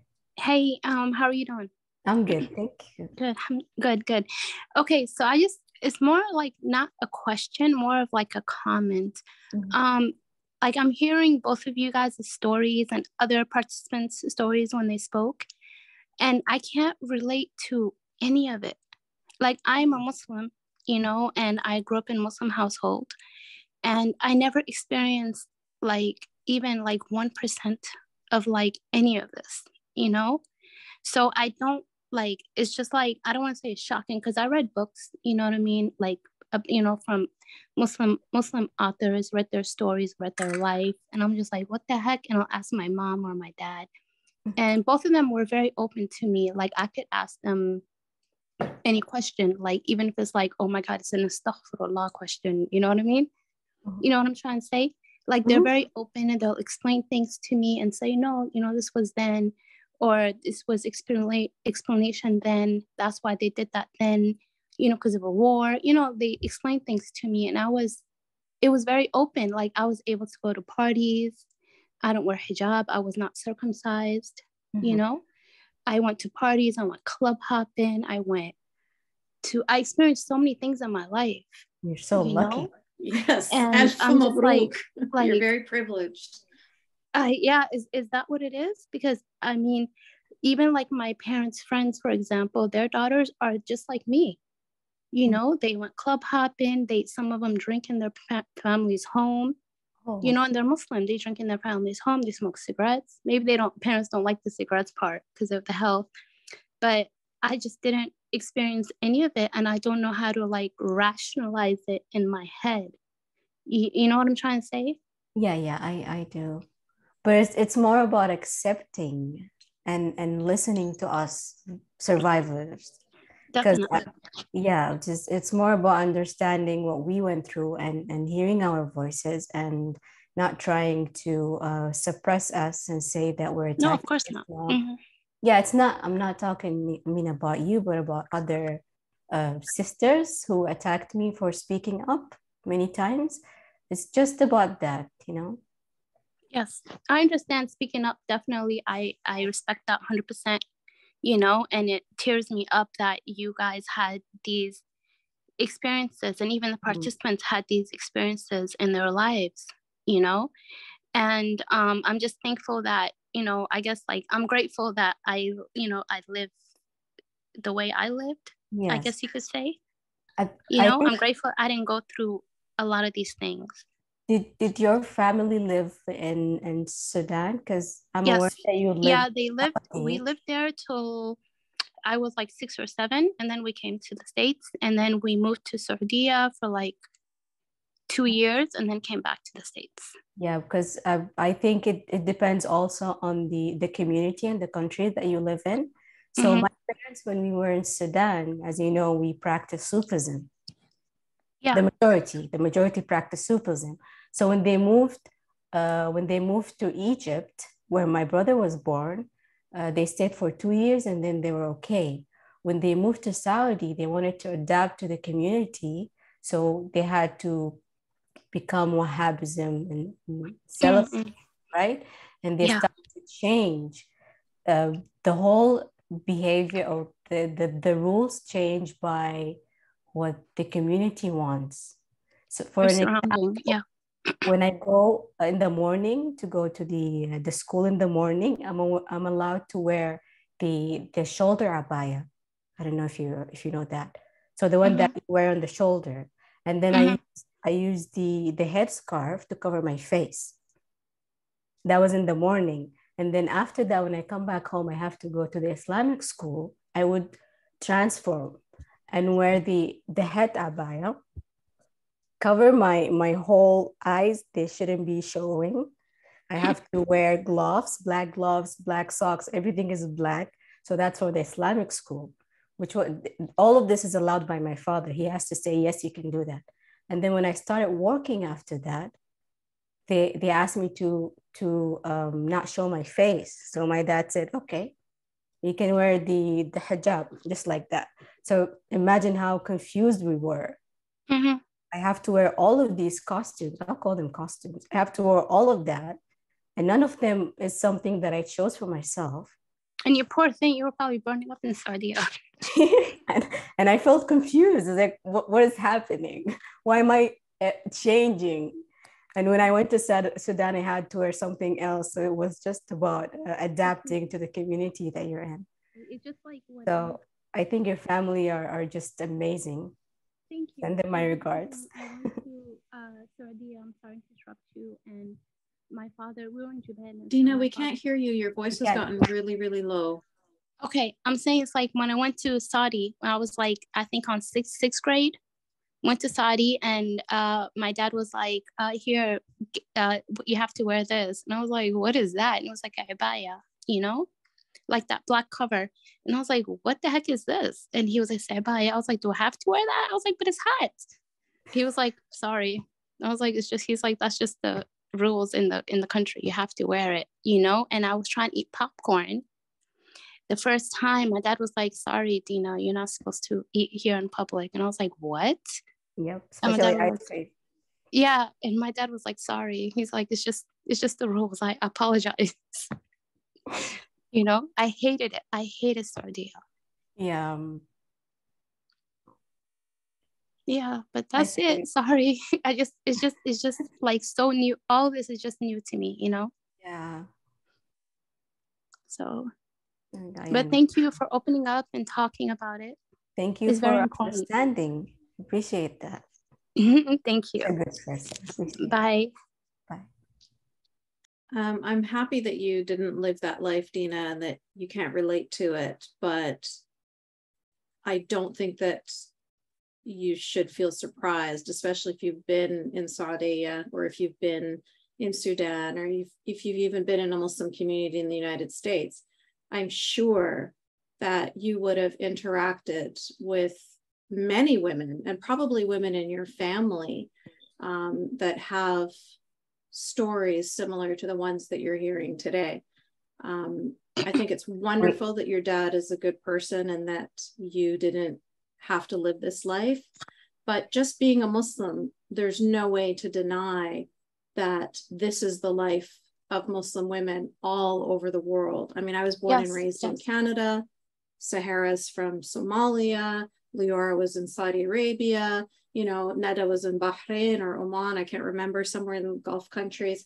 Everybody was somewhere. And, you know, if you scroll through my Forgotten Feminists, it's like the United Nations of women. But we all have these common themes. We may not have the exact specific experiences, but we have these common themes. And so I'm glad you didn't have to personally experience them, but it was all around you. No, it's true. It's true. I agree. Some of my relatives in Sudan were circumcised, and it wasn't the Sunnah. It was like the Pharaoh circumcision, which was like, it's a lot tougher than the Sunnah, you know, where you guys know it, like they take the lips, they take the whole clitoris, and they sew you like the size of a matchstick head, you know? It's terrible. It's called the Pharaoniya, the pharaonic circumcision. Yes, that's the third one. Yeah. But we have to, Yasmine, is that the majority of the women in the Arab Muslim world, they don't speak. So you see all of what's happening as you think of it as this is the normal life. This is what's supposed to happen. So if you don't think of it as a wrong, you know, behavior that shouldn't be done, just like being hit by the men in your family, they don't go out and speak about it. And you're actually asked not to speak about it outside. So if there's violence inside the house, you were asked by your mom, who's getting the beating, to not speak about it outside. And they call it شؤون عائلية, family business. So imagine, like, they don't have the power to speak up, and now we have the power to speak up. So I hope people are ready. Yeah. Dina, did you want to say something else? You're good. Okay. Yes, I agree, Leorah. And they hate that we're speaking them. They hate our voices. True. So how dare we like be uncovered women with loud voices? Like it's everything that they hate. You know, they want us to be powerless. Yeah. Our voices, we should be shamed. Quran. What was that? Your voice is awra even when you read Quran. Yeah. When you recite Quran. Yeah. So awra for our listeners is similar to your private part. It's like a shameful, naked part that you should keep hidden. So yeah.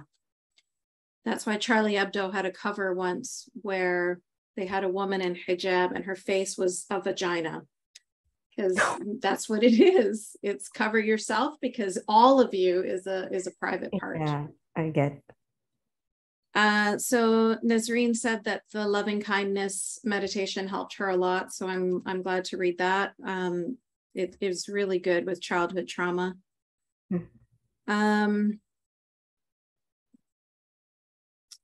There was one person who asked about if you had converted to Christianity. Oh, well, I did at the beginning. The story is different because I spoke about it.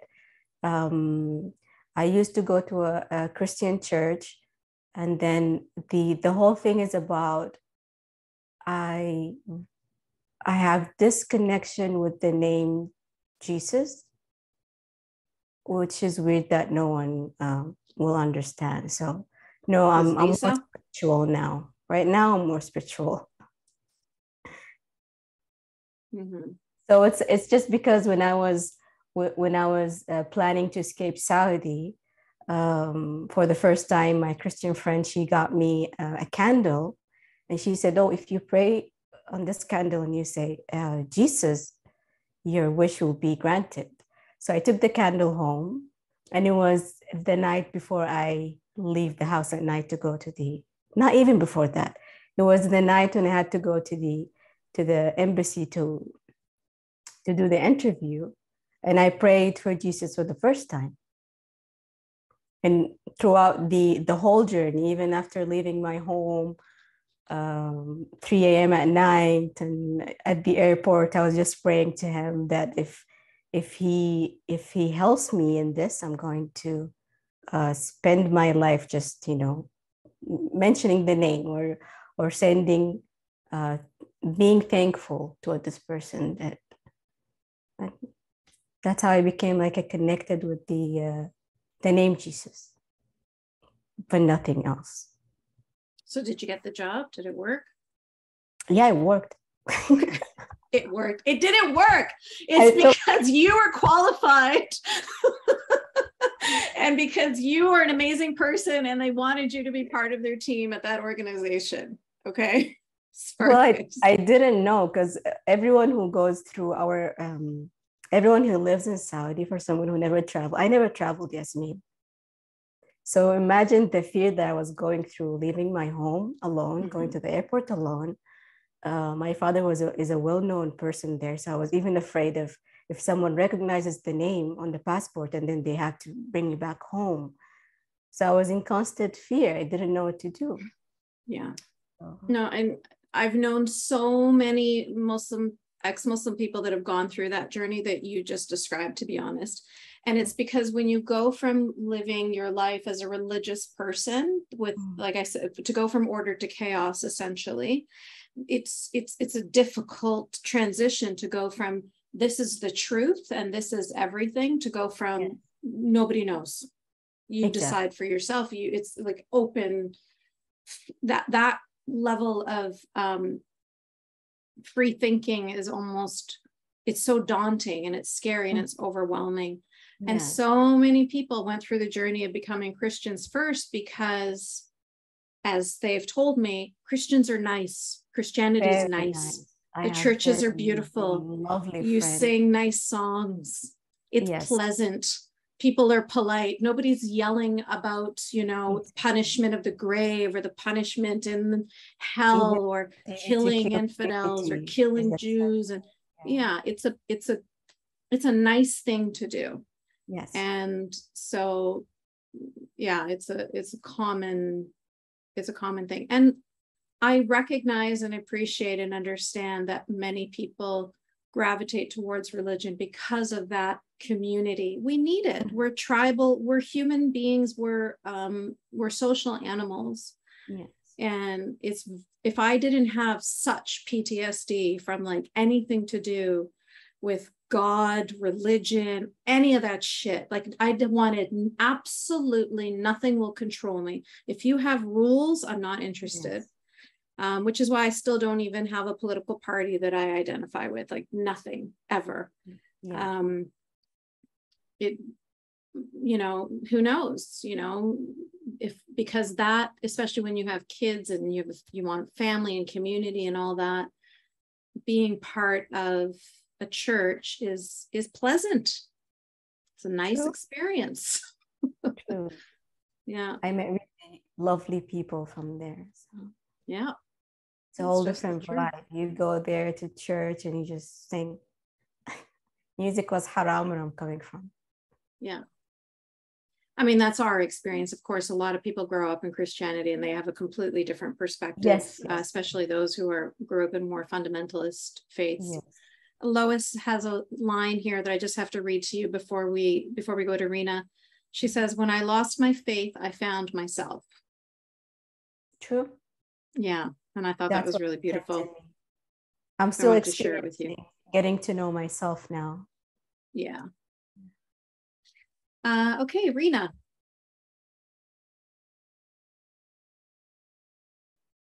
You're muted. Either that or my microphone, my headphone's not working. Here we are. Okay, good.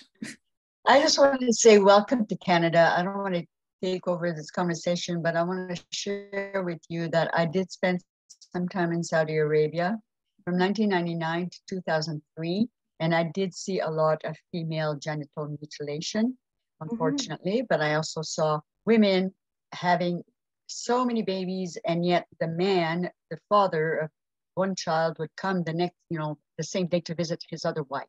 So all I can say is I'm glad I wasn't born there. But, seeing that now women, well, how many are driving? Do you think that other things will change?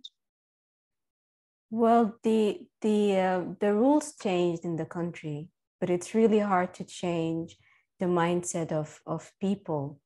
They were indoctrinated for many decades, for eons, and it's just hard to change that over one night. Even though in the country, for example, now a lady can live by herself, and I have many Saudi friends who live by themselves in their own apartments. It was before a sin, and now they're living. But some families are very strict that they would put the girl in jail for disobeying the family. So it's like there's going to be a lot of change. I hope. I'm still hopeful, and I hope that will happen to Sudan. It might take a century. Yes, it will take time though. It will take a lot of time. Where did you live in Saudi? I was born and raised in Riyadh. Okay, because I live just outside of Jeddah. But, I just want to say also a comment for everyone. I was raised Catholic in the Quebec Outbacks. And what I saw with the previous generation, there were a lot of rules there too. Okay, maybe not quite as severe, but there were. And now how I feel about religion is, keep up your meditation. Let's just be spiritual. Let's all get together with the imam and the rabbi and the priest and whoever else, and just pray, and then share our food and dance. Yes, because we're all here together. Exactly. We're one human race, and we need to treat each other well, no matter where you come from or how you were raised. That's how I feel. So I don't have a religion per se, right? It's just that. So continue with spiritualism. Yeah, that's what So, and where do you live in Canada? I live in Mississauga.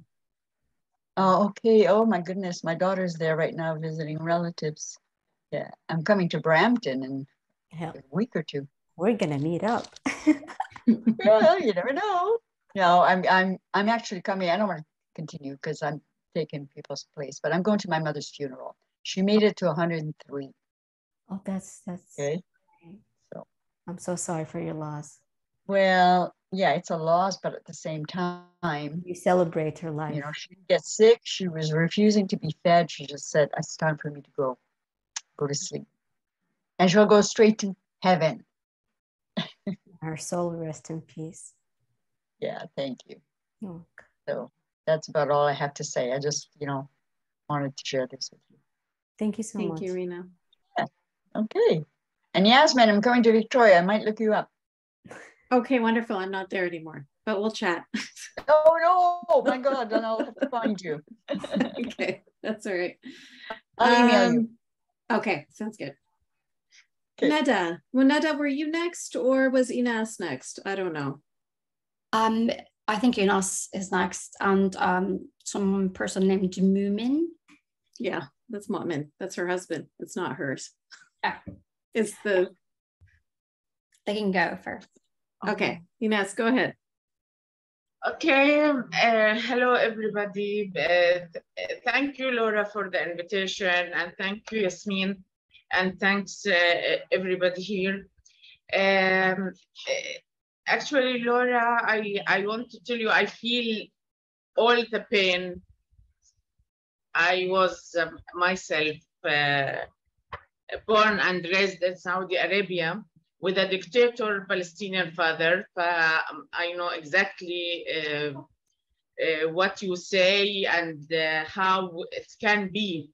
Yes. And I feel Regina and Nada. I was born in Al-Hassa, and wow. I know the pain exactly. And I want to tell you, Yasmine, I just finished your book today before the episode. And I can't praise you enough, actually. Yani, thank you for this book. This will be an lightening to many Muslim girls, and it will be guiding. Yasmine, I can't thank you enough for expressing your feelings, what even your weaknesses and your strength in such a very nice language, and I'm sure it is in English better than in Arabic. Thank you very much. I have a comment for Dina. I hope every طبعا not every, she was a lucky one. She should appreciate her parents and their way of raising her. Please defend the girls, the Muslim girls who are suffering, not the religion. Mm-hmm. Please. But this, because we had a lot, and the stories, we cannot finish the stories actually of the ladies in Arabic words. I want just this because it is common. This comment is common. I'm a Muslim, my father is religious and never been exposed to this. In one talk with call with Yasmine, I told her exactly this. Whoever, even the ones, my ex-husband, he was expressing himself as a liberal European, like that. When I asked for divorce, he told me, go to المحكمة الشرعية, the Sharia courts. Sharia court, and that you hate, and see if those sheikhs and religious religion men will, how they will make you divorce me. Mm-hmm. And they will hold on to everything to let you down, even if it is against them.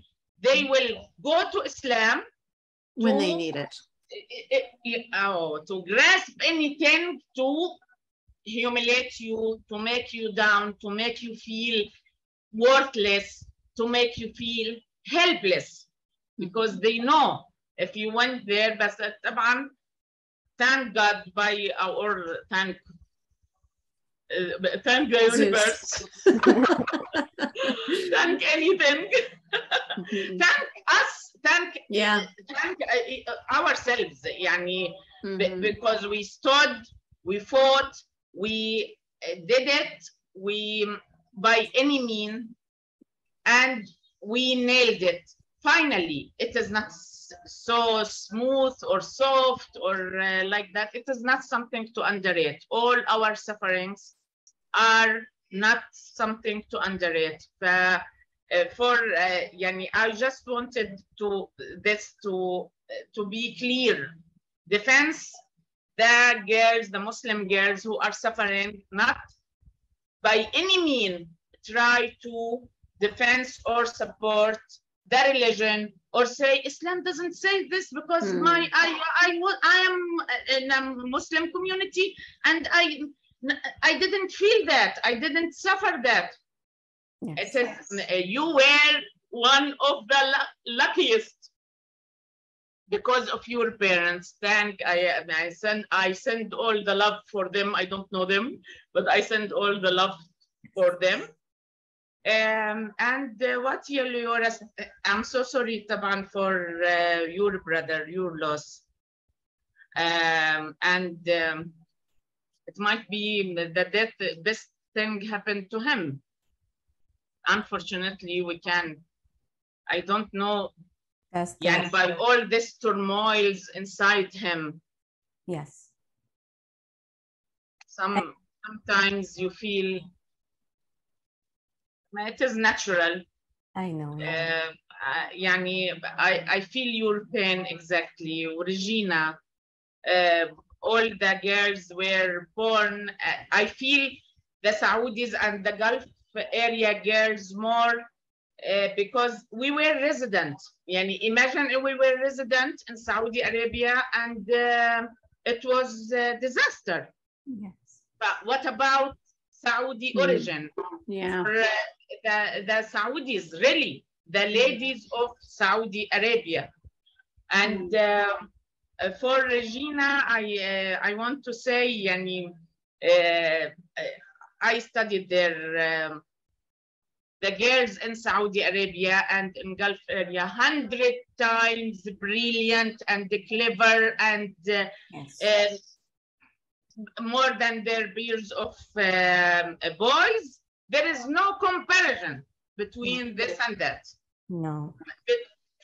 Because they, Leorah, for sure, I'm 100%. Yes.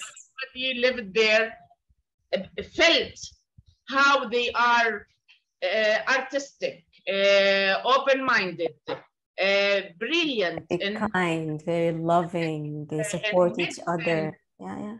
And they are the boys in Saudi Arabia, because they are pampered, very spoiled. Yeah, everything is okay for them, and nothing is okay for girls. Actually, nothing at all. If we are resident and we were suffering from this, what about them? Yeah. My mother used to say, I'm sorry for elongating this. My mother used to say, girl in East is born in debt, and the boy is born with a credit card. Exactly. This is the thing. And I hope to see you all successful and happy and liberated from anything and everything. And thank you very much for the invitation. And I feel so happy to listen to Sahara, to Nada, to every one of you, and the comments of Nazreen and and all of you, actually, Rina, and all those, they don't know Islam, but thank you very much. Thank you. Thank you. I'm sorry that I took so long. Thank you so much, Ines. Thank you so much for sharing. That was wonderful. Nada. Yeah. Shukran, Ines. My comment is regarding Nasreen and how her parents are just amazing, and also about Islamophobia and how the West is very apologetic and protective of Islam and Muslims, and they portray it as a religion of peace, and that terrorism has nothing to do with Islam. And then they white guilt themselves and they criticize themselves. And they talk about, well, Christianity did this, and then the Crusades and all of that. But the thing is, what differentiates Christianity from Islam, and how, from my point of view, it's not Islamophobia, is that Christianity has progressed, has moved on from those fundamental beliefs and the Old Testament stories into it being an accepting spiritual religion. Of course, there are some fundamentalists here and there, but for the most part, they preach that religion is love. Yes. Islam hasn't reached that point yet. It's the word of God. There is no deviation from the word of God, and it's just stated as a matter of fact. And for that is where violence lays. It's where oppression is. And instead of it being something that lifts people spiritually, it's an indoctrination. It's a system. It's an authoritarian religion of sorts. It's like North Korea, but for religion. And so until people realize and they progress past that, we'll still have stories like ours. There will still be women who are oppressed and they're half a man's worth, and they'd be stuck in Sharia courts because they cannot get a divorce until they pay their husbands a large amount of money. So they're granted divorce. And they lose their life as well for asking to be divorced. And their children. Yeah, and now that they lost, and now that they lost their virginity, true, that she's gonna marry her. Mm-hmm. She's used goods. Yes. Yeah. It was so freeing to be used goods. Can I just say that? It's so freeing. So I was so happy after divorcing that piece of shit that they made me marry, because that pressure that was on me before I married him, it wasn't there anymore from my family, because it's like, the seal is already broken on this vitamin bottle. So we're not so concerned about her anymore, you know? Like you talked about moving out, women in Saudi Arabia moving out on their own. Leorah, you were saying that legally it's allowed, but of course there's still families that are gonna punish their daughters. They could even, honor kill their daughters. Regina was saying here that there's still honor killing is still not punishable by the law. Exactly, yeah. So you could kill your daughter because she moved out on her own, even though technically it's legal. So, but for me, like when I divorced him, with my daughter, I moved out on our own. And of course my mom was angry and she was mortified and she was ashamed, but I never, ever could have even imagined doing that if I wasn't already divorced. It does offer you some freedom, that protection that they have over your virginity, that obsession over your virginity has kind of been released. And now you're like, you're already used goods anyway. So even if you move out on your own, or you can ride a bicycle now, you can go to university, you can do whatever because you're already used. So yeah.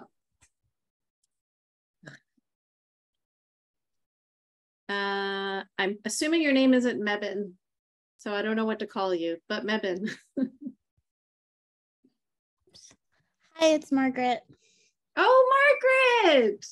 Margaret is one of my incredibly generous supporters of Free Hearts, Free Minds, which I don't talk about enough on this. So Margaret, if you'll just allow me for a second to give a little bit of a spiel about my organization, Free Hearts, Free Minds, which is an organization that supports people who have left Islam, and specifically people from the LGBT community as well who have left Islam, because those are the two groups in the Muslim majority world who are persecuted and even executed for their beliefs or for who they love. And so I'm very proud of my organization, and I'm very proud of the people that work with me, Joanna, Aisha, and Jessica. And I could not be more grateful for the people that keep it up and running. And you're about to hear from one of them right now. Margaret is one of our donors, and we wouldn't be able to help anybody if it wasn't for the support of generous people like Margaret. Thank you, Yasmine. Leorah, I just had a question.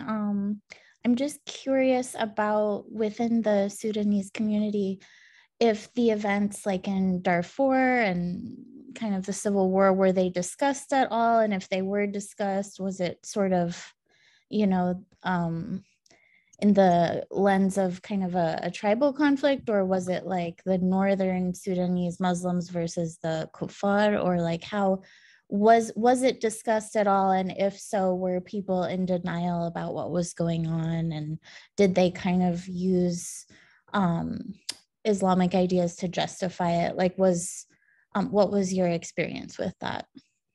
Well, I never lived in Sudan. I only stayed there during the university, which was just 2 years. But right now, there is a revolution again in Sudan. And if we're talking about North and South, they used to have a war for many decades, and just because of how different the religion is, and them not wanting to be ruled by Muslims, and Muslims not wanting to accept them as well, and they were racist towards them. I'm one of the supporters for them having their own country, right? But what's happening in Darfur now is not being spoken about, as well as what's happening in Sudan and Khartoum. They're not talking about it. So they just see it as a tribal conflict that no one is doing anything to help. Thank you. Okay, well, thank you so much, Leorah, for giving us 2 hours of your time. I just want to make sure that there's nobody else that wanted to share any questions or comments before we wrap up. I see that Nazreen, you wrote a lot of really great comments in the chat, and I respect that you didn't want to turn on your camera and speak with us today, but I hope that you will in the future, because you have some really insightful things to say. One of the things that you talked about here, just one of your final comments, you said, the sad part is a lot of young women my age, well-educated ones, seem to get more and more radicalized and are sticking to patriarchal customs. That is incredibly sad. Oh, good. Nazreen is gonna share. All right, please go ahead and Hi. Hi, it's my first time on one of your Zooms, and I just recently discovered you. So I just wanted to spend today, just listening and seeing what it's like, but it's been amazing. But what I was talking about is maybe a lot of my cousins, especially the ones who are so, I don't know, just so much fun and extroverted and open, even more than I was as a kid. So I went through a phase of radicalization where I sort of, wore the hijab of my own accord and things like that. And then, learned a lot and came out of it. But I see the opposite happening with a lot of other women my age, especially those who got married early and things like that. And they sort of have this hatred for, I guess, like Western ideals, quote unquote, and capitalism. And they just are trying to be countercultural, I think, but it's I don't like what it might be doing to my nieces, and they lean towards like homeschooling and things like that. So yeah, it's just very weird. Yeah, we had that happen a lot in the Arab world, right, Leorah? Like just an anti-Western sentiment turns into pro-Islamist sentiment. Like they're always hand in hand. Leorah, did you want to comment on that? On what Nazreen said? Yeah, you did. Thank you, Nazreen, for being here. Appreciate you. And thank you, Yasmine, also for doing these. I hope there'll be more of these, and want to attend more of them. And thank you, Leorah, for being so brave. God bless you. Bless you. You can be yourself. I can be myself. We just love each other and respect each other regardless. So thank you. If you want to say God bless you, it's okay. I say God all the time. I say, oh my God. I say, thank God. I just be whatever yourself. that means, the universe, like, I always say, like, I don't know what the answer is, and I don't know what the truth is, but I know that there was no God that wrote that shitty book. That's what I know for sure. That's the only thing I can say for sure, that there was no God that wrote a book about how the earth was flat and women should be beaten and all that other garbage. But I obviously, when that's part of being a free thinker and part of being open-minded, is that you are not going to close your mind off and say, I know the truth. As soon as you say, I know the truth, you stop learning. And I'm never going to do that again. Dalida.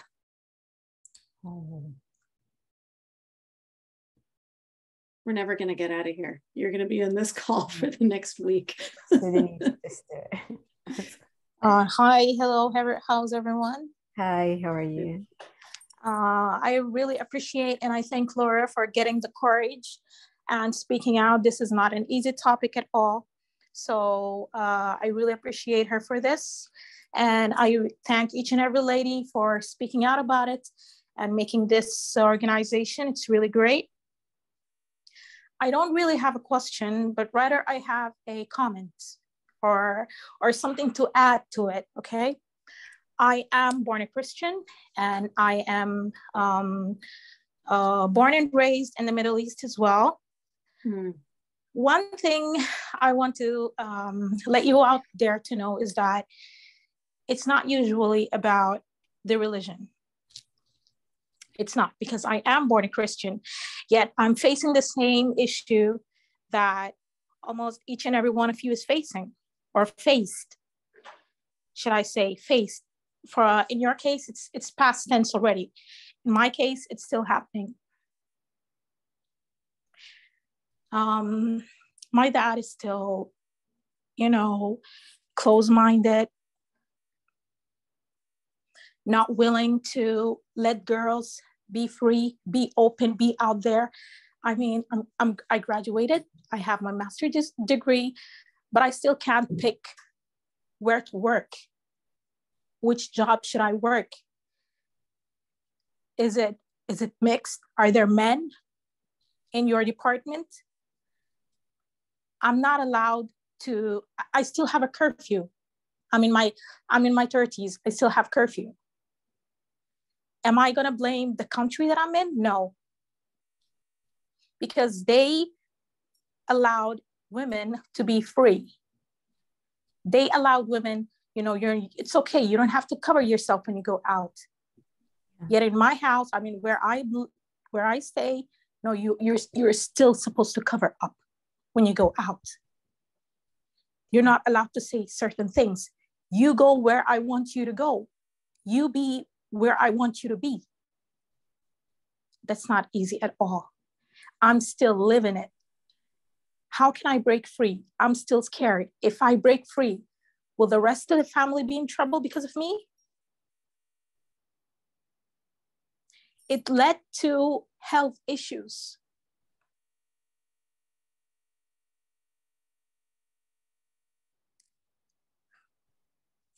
I'm still dealing with.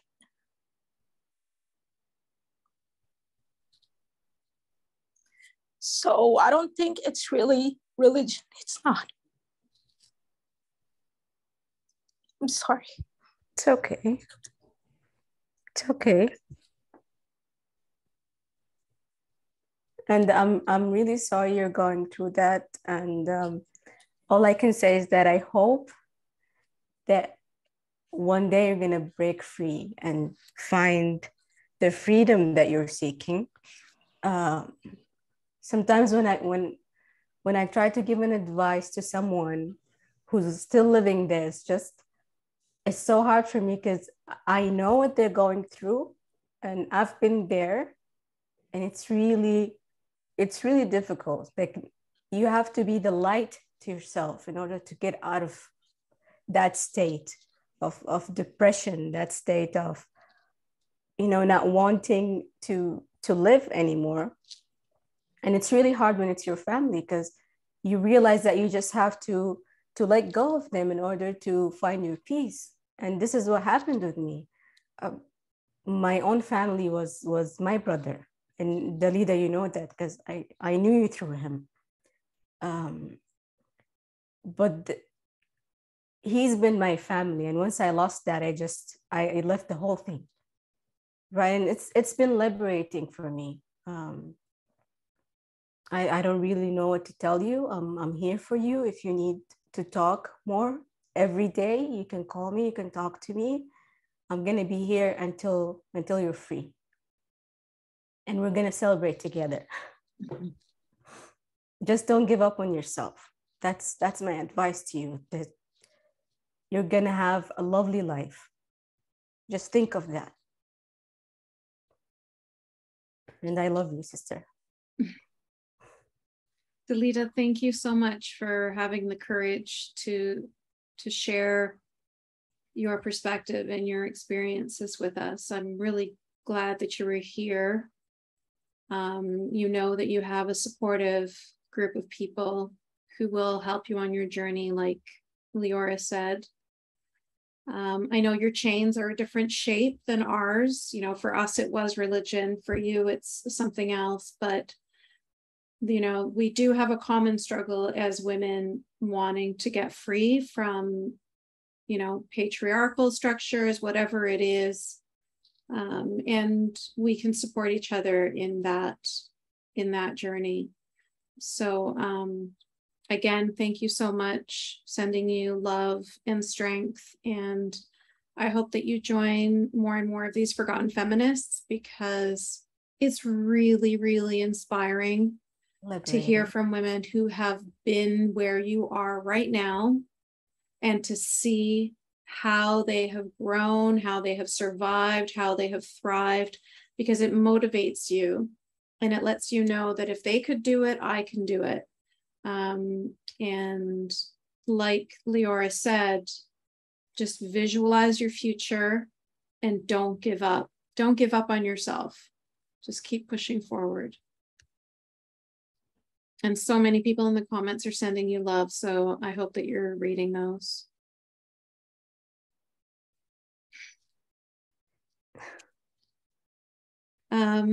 So before we close up, Leorah, I just want to make sure that you had an opportunity to say everything that you wanted to say before we conclude our conversation today. Well, I don't have anything else to say, but thank you so much for having me. Thank you for giving me the opportunity to share my story for the first time after 8 years and more than 8 years. But thank you. I really appreciate all the amazing souls who are here today. And to the women who are still in that world and countries, I just want them to not give up on themselves, because it's easily to give up on yourself and say, okay, they want me to marry this man, so I'm just going to get married to this man. Or if they want me to do that, I'm going to do it because it will make life easier. But life will not be easier. You're going to go through a lot more, and you're going to end up just being traumatized.